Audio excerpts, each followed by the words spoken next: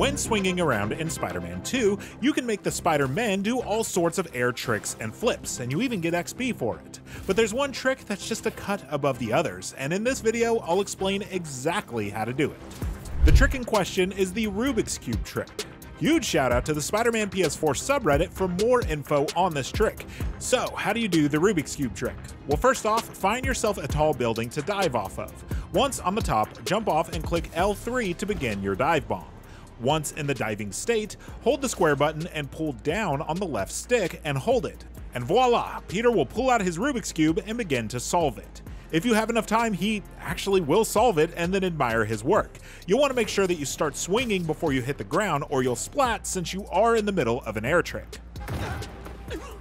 But hey, splatting earns you a trophy, so it's not all bad. Here's a few tips. First, practice over the bay. That way if you pull the Rubik's Cube out late and you still want to try to get him to solve it, you'll land in the water instead of splatting on the road. Second, even from the highest buildings, the dive goes quickly. To solve for this, head into the settings menu and change one of your D-pad shortcuts to lower the game speed to 30%. That way you have all the time in the world to perfect the button combination that you have to do.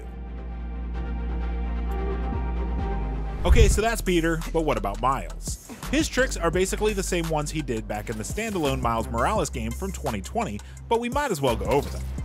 First, you'll still do tricks if you dive like Peter, including a dive that looks straight out of Spider-Verse.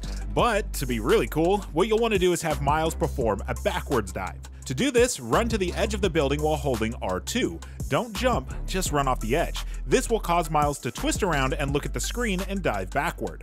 You still need to click L3 to put him in the dive bomb state. Once diving, you have two options. Hold square and push the left thumbstick up to see Miles put his arms back and rest his head.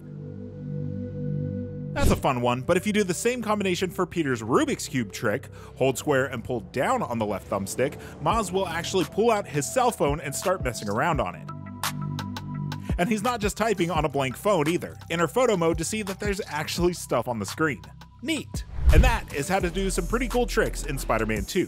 For more, check out our full montage of every single suit and color variant in Spider-Man 2, or head on over to our wiki on IGN.com to see where to get every single Spider-Bot. And for everything else video games, stick with IGN.